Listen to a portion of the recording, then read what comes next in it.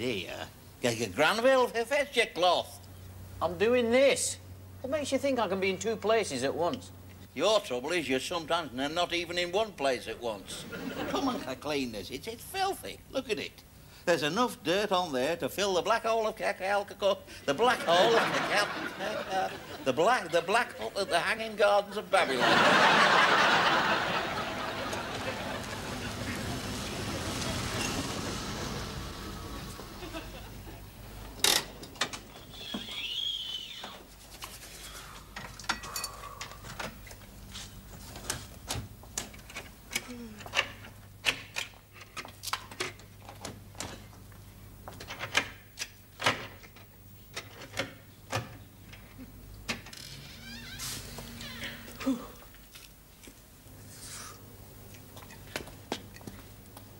Morning, Granville.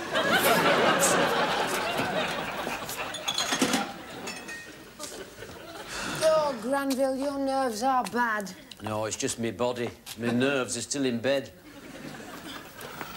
How do you manage to get up every morning at this time? I have to. I've got to earn me living again now I'm divorced. Oh, you're divorced? Yeah, a year ago. I'm all on my own again. Oh, on your own. That big house, eh? No one to talk to. All those empty, echoing rooms. Well, not exactly. I'm living with my mum and dad, then there's our Kenny and our Vera. You remember our Vera? Call that living on your own? You know what I mean.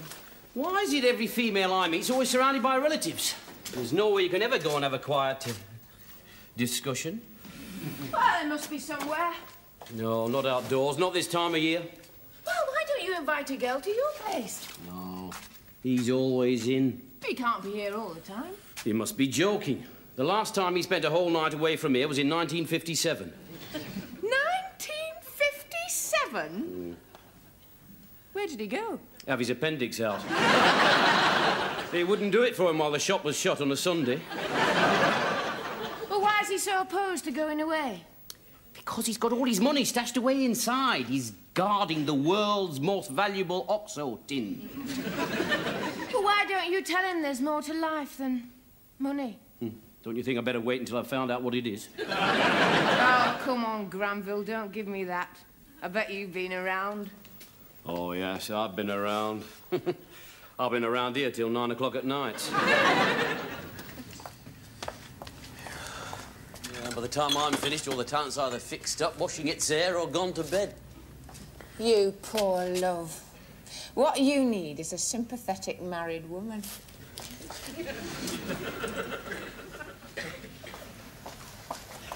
Or better still, a sympathetic ex-married woman.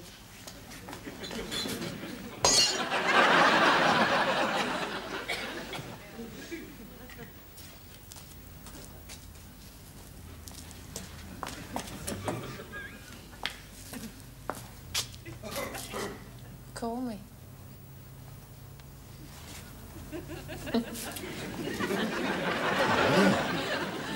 Oh, Will.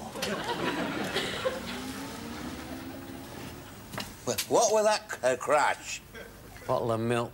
Oh, thank God for that. I thought for the moment it sounded like an escaping OXO tin.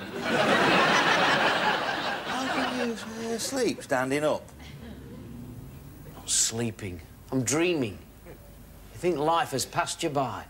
Then all of a sudden something magical happens. And you find yourself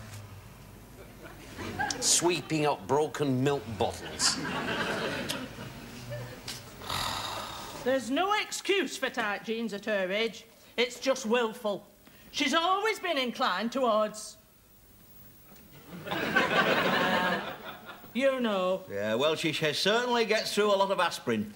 Yes, I'm not surprised. The only one I blame is her mother. Her mother had the American Army during the war. Not all of them, I trust.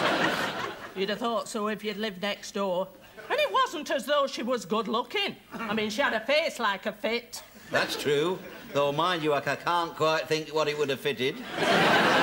Her features never seemed to know the value of teamwork, did they? Well, ugly or not, she certainly wore out a few Glenn Miller records. You could hear them playing In the Mood and jiving till all hours. There wasn't a weekend pass you couldn't find one unconscious in the garden.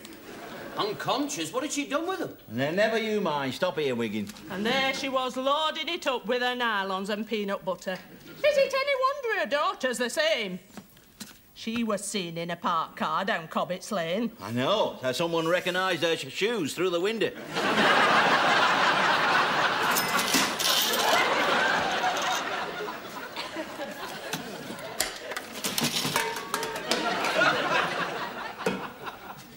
And they do say that second child isn't his, but he doesn't care. As long as he's got the strength to blow the froth off another barmaid. And a 10p change, Mrs. Baby Blewett. Granville, open the door for me, Oh, you've done it. Oh, good. And you want to keep away from strong drink and bad women? And what's more important, keep away from bad drink and strong women. I do keep away. There's no one round here more successful at it. If the Duke of Edinburgh gave an award for having nothing to do with women, I'd win second prize after Larry Grayson. Well after.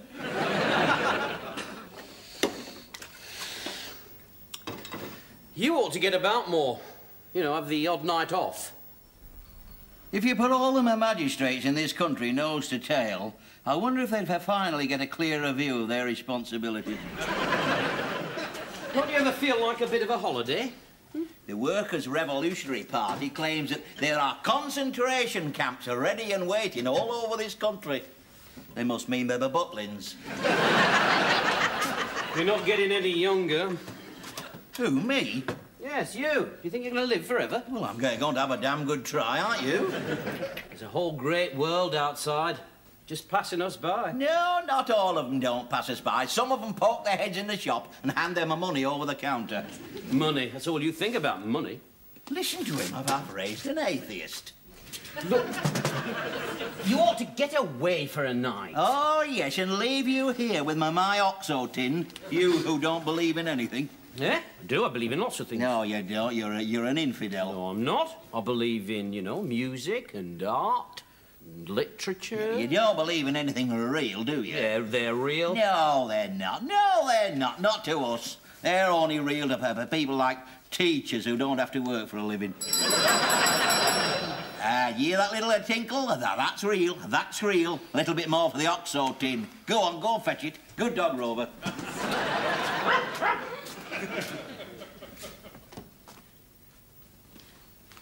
Morning, Granville. You ought to put your foot down. What? Oh, do you both good? What would? A change. What are you talking about? Do you know how long it's been since he last had a night away from here? 1957. There you are, you see. He even brags about it. You're right, of course. I should get him out more. Otherwise, if we get married, I'll never see daylight. That's right. You could start slow, you know, with maybe the one night away sometime. Yeah, but when? Oh, I don't know. What about tonight? Do you call that starting slow? I can watch the shop. No. Mind, tomorrow is my day off. And if we could get him out of here sometime this afternoon, we'd have all tomorrow as well. You'd have to be firm with him. It'd be a terrible shock. But our cat could sleep in and see to me mother. But will you be all right here on your own? Well, I'm not absolutely certain, but I think I'm in with a real chance. Well, I better take a clean one of everything. But what is everything? I mean, what do you need for a night out as an engaged person? And not necessarily what you thought you were going to need before she insisted on separate rooms. Call me, she said. That's what she said, call me. With the distinct implication that the minute I put the phone down, she'd be round. I'm in. I'm in. You're in, Granville. You're in. My God, it's about time. Why do we need 2 rooms? What's the point of being an engaged person if you can't economise a bit? I mean, everyone knows engaged persons only become engaged persons so they can do their bit to economise a bit. All over the country, there must be hotels full of engaged persons, all busily doing their bit. Oh. I hope she'll be gentle with me.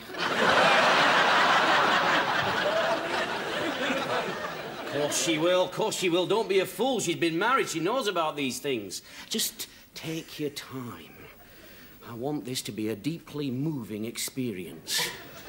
I mean, it's a crucial watershed in a person's life. A unique blend of gentleness and violence with just a hint of danger. Reminds me, I must remember to wear my St. Christopher medal. Now, a clean pair of pyjamas in case I should inadvertently just stumble upon the wrong room. I hope. I'll wear them polka dot ones I had for Christmas, that's it. oh, no. No, I shall look like a woodpecker with acne.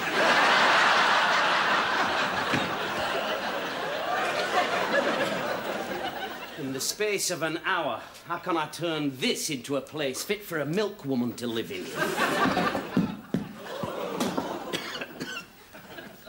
Mind you, there's no guaranteeing that she'll come round. What if she's washing her hair? Hey, you're not taking that ratty old case? A ratty old case? Hey, look at it. I've hardly ever used that case. What do you mean, it's falling to pieces? Ah, well, I've got an ingenious little device to combat that. Oh, yeah, where? Here. It's called a hairy string. You don't imagine that Nurse Gladys Emanuel, in all her finery, is going to be seen out with you with a thing like that? Well, I had given that some thought. Yes, well, I'm glad. Yes, and I've come to the conclusion that if I drape me raincoat over my arm, it'll hardly show at all. Oh, I see. So you're not going to get a new one, then? No, not for separate rooms. I'm not getting a new one. I don't know what's come over her. I mean, you just think you're set up for a normal working day, then suddenly in she barges, looking like a very attractive heavy goods vehicle. And then suddenly you're going out for the night. I mean, what brought it all up? Oh, I don't know, just a whim, I fancy. Anyway, don't you worry. You go off and enjoy yourself. You know, I'll look after my end. Yeah, that's what's worrying me. While you're here looking after your end, who's looking after the shop? I'm looking after the shop. Suppose there's a crisis. A crisis. Look, it's only a shop, it's not a jumbo jet. Listen to him. Only a shop, he says. Only a shop. How can I leave it with someone who takes that attitude? Aha! The infamous, dreaded Oxo-Tin. Oh, it's heavy, isn't it, eh? Keep your voice down. Someone might hear you. Yeah, why is it so heavy? Well, it's not only paper money in there. There's a few old coins as well. Well, they're solid silver before 1922, you know. You're not taking that lot away with you, are you? I'm not leaving it here, that's for sure. You can't take a terrible old thing covered in dents and scratches for a night out with your fiancée. Well, I'm going to. And I'm taking me Oxo-Tin and all. It's too heavy. Yeah, it's not. Oh, it come. The handles can come off now. Oh, you have a good mind to take this case back to where I bought it from. Trouble is, they were bombed out during the war. Yeah, Granville, I can't find a damn thing in here. Granville.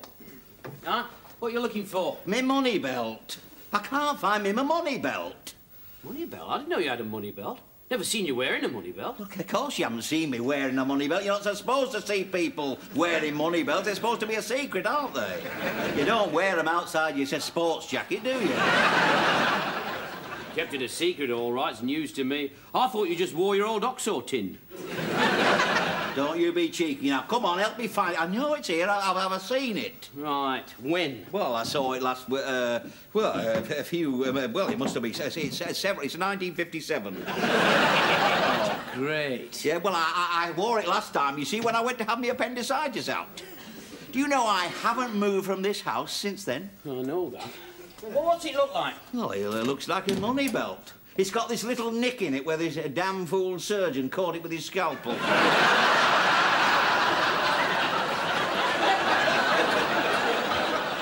You never wore it on the operating table, did you? I had to. They don't let you stay awake. I'm surprised they didn't rip it off you. Oh, no, you see, that's the beauty of this little beggar. You can't rip it off because it's got steel wires in it, and you lock yourself into it with a key, you see. You don't care how you throw your money around, do you, eh? Oh, here it is, here it is. There it is, look, I've got it, there it is, look. Where are you going to wear that? Round one leg? You put weight on since then. You'll never get into that. Oh, yes, I will. I'll just have to jiggle things a bit.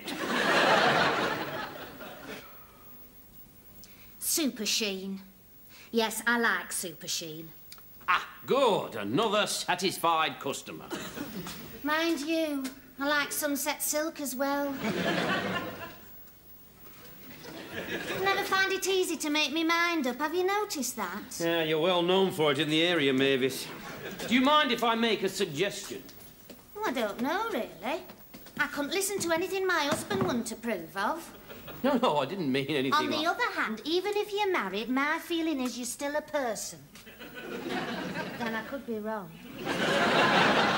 How did you happen to get married, Mavis? You know, when you had to say yes or no. How did you make your mind up then?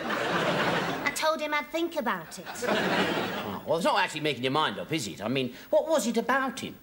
I liked his clean fingernails. Yeah, I know, all right. But, I mean, it's a very important decision, isn't it, eh? So, you know, what finally decided you to say yes or no? I thought I was pregnant. And were you? No. You were going to make a suggestion to me, Granville. Of course, you don't have to if you don't want to. I'll understand. No, I was just going to suggest about the shampoo, you know. Oh, the shampoo. Right. Oh, but shall I need the one for dry hair or normal hair? You got normal hair. Oh, do you think so? Oh, yes. You've got the most normal hair of anybody I've ever met in my entire life. Oh, Granville. Oh, Mavis. Oh, yes. Oh, dear. That'll be 16p, thank you, Mavis. Will there be anything else today? No, thank you, Mr. Arkwright.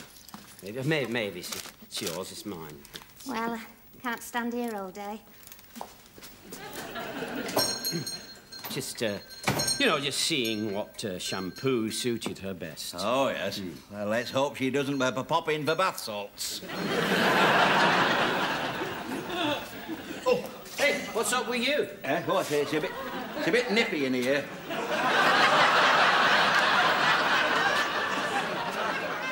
I don't find it chilly at all. No, it's nippy in the money belt. The money belt's nipping me. Oh, I think you're right. I think I have put on a couple of pounds since I wore it last. I told you it'd be too small for you. Come on, sit down if you can't walk about. No, I've tried that. That's worse. It's the coins that make your eyes water. You haven't got those old coins in there as well, have you? Well, they're solid silver before 1922, you know. Oh, yes, no, I know exactly where they are now under lock and key. I like to know that, and when I try to sit down a bit careless, my God, I'm reminded. But you can't take the nurse out walking like that. Oh, I'll be all right.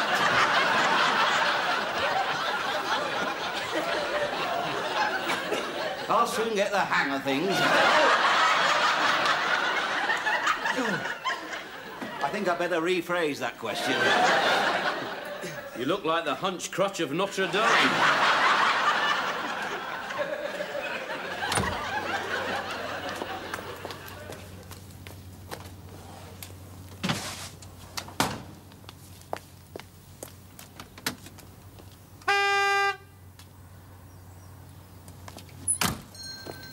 Won't be a minute. What's he doing? He's just finishing off page 5. Of what? My list of instructions. What have you got there? It's his suitcase. Oh, God, I thought that was something you would take into the dustbin. Cover it up. Don't let anybody see it. I'll develop his spending muscle if it's the last thing I do. I hope he's bringing some money with him. Don't worry about that. Boy, is he bringing some money with him.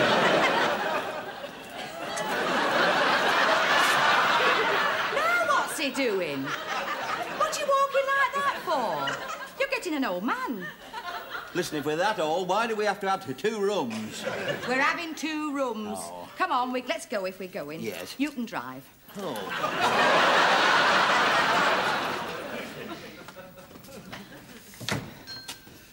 Look after it, Granville. It's me life's work.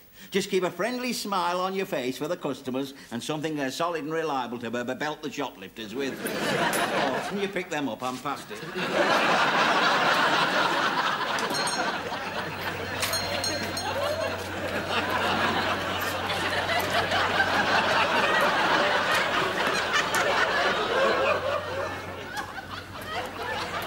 Do you think you've pulled something? You, I hope. I wouldn't want to be going through all this for nothing. Oh! Ah, that government squeeze is beginning to bite in the economy.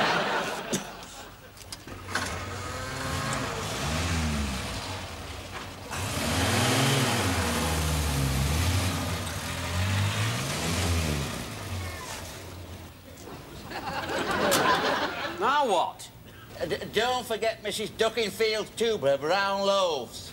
Engraved on me heart is Mrs. Duckenfield's 2 brown loaves.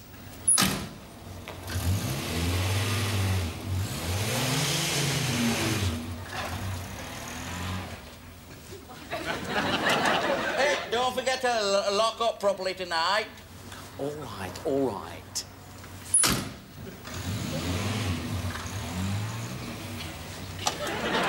And remember what I told you, no credit. Oh! Aye, all right. Where are we going? Come on.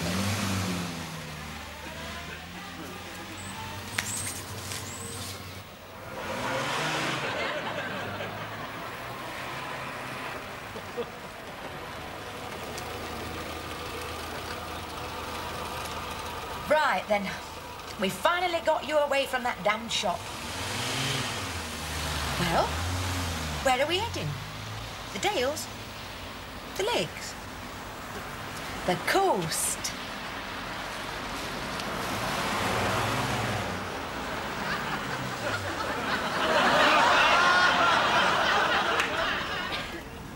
What are we stopping here for?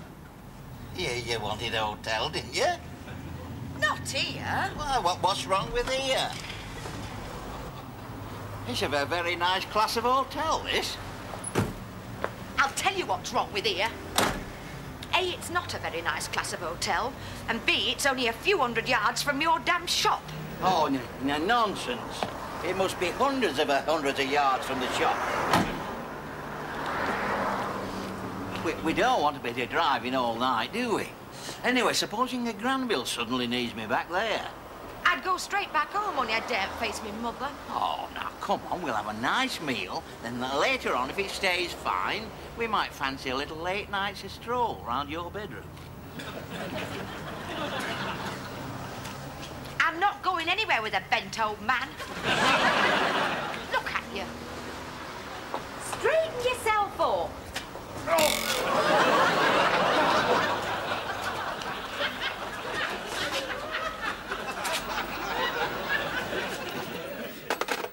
She's coming. She's coming. I've made a breakthrough into adult pastimes. Farewell, model aircraft. Oh, I may now never finish that battleship. Oh, well, that's me lost forever to scouting circles. No more long, lonely walks with me tranny trying to pretend I'm clued into the music scene. Me milkwoman's coming. Oh, my God, she's coming. I mean, what do you say to an ex-married person of wide experience? I mean, you know, what have we got in common besides a daily pinter? She may be overflowing with the milk of human kindness, but suppose I lose me bottle. That was a lovely meal. What are you gazing at in the moonlight with your soulful eyes? Oh, yeah, just looking for nightingales, my love. Nightingales? On a main road in traffic like that? Well, you never know, sir. Some of them might be commuting. It's some other kind of bird.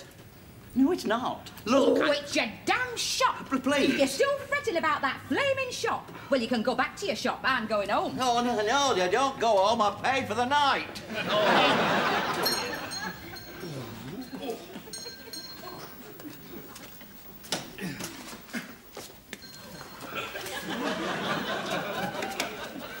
What are you doing here? Not quite as well as you're doing here. Wait a minute, I'll be back in a minute. I've left something boiling over. I bet you have. It's no good. I can't face me mother. Oh. Besides, how can I leave you here all crippled and twisted like this? I know. I'll sit up with you tonight. Oh. And tomorrow morning you're going straight to the doctor's. Who's he got in there? And then the milk woman. Oh, God, is it that time already? Oh, that's the stuff. Something to warm her up. Where is she? It's all right for you. You've ruined my evening. Oh, you're too young. Where's Nurse Gladys? She's in the lavvy. Oh. Anyway, why is she sitting up all night with you, any road? Because she thinks I'm a useless orca cripple, you see. Little does she realise the miraculous cure I'm about to undergo when I produce the magic key to unlock myself from this lower abdominal strangler. The magic key, that's... Where did I put that magic key? Well, I can't find the key. Granville, I've lost the key. Leave me alone. But you're a nurse. It wouldn't take 5 minutes. All I would need would be a local anaesthetic, like you sitting on me chest. I'm not performing illegal operations on mean old men in the middle of the night. Wear it and suffer. Look, I've got some lovely little hacksaw blades. They're a new line. They're just right for removing their money belts. Don't risk it. I might be tempted to cut you off without a shilling. Nasty. Oh, that's better. Oh, now then, if I could just slip this back in here without anybody noticing. Oh, look at that. It's as good as new, which is more than can be said for my anatomy.